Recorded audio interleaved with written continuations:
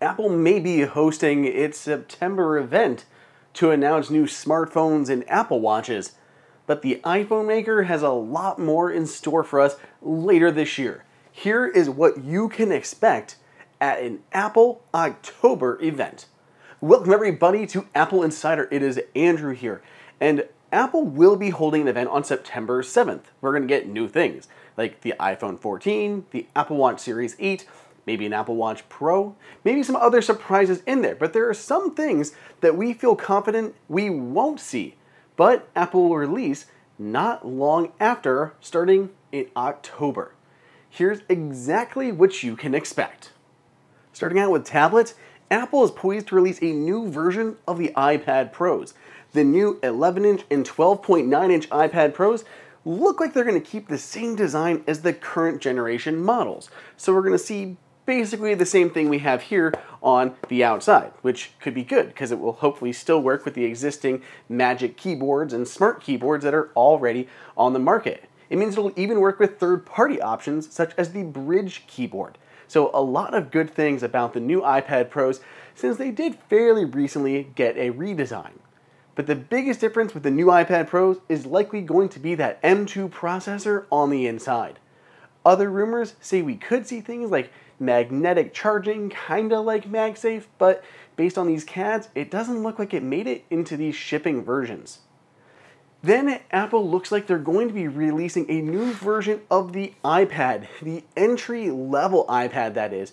But instead of looking kinda dated, like the current 9th generation iPad, this new iPad 10 will ditch this tired design to look more like the existing iPad Airs. The new 10th generation entry-level iPad will have flat squared off sides and move over to USB-C. Inside of the new entry-level iPad will be Apple's A14 Bionic processor. That's what I feel certain that we'll see before the end of the year. New iPad Pros, new entry-level 10th generation iPad. But then things get a little murkier. There are still several Macs that haven't been updated in some time, like the Mac Mini and of course the Mac Pro. Could we see the redesigned Apple Silicon Mac Pro at this event? Maybe. That's a little bit less likely to happen as Apple's portable lineup. The MacBook Pro, both the 14 and 16-inch, are poised for a refresh with the M2 processor on the inside. We should be getting M2 Pro and M2 Max processors inside of the updated 14 and 16-inch MacBook Pros, though some analysts, including Ming-Chi Kuo, speculate that these machines won't be released until January at the earliest of 2023. The last thing I wanted to mention are AirPods Pro. Personally, I think it's pretty likely that we will get AirPods Pro at the September event.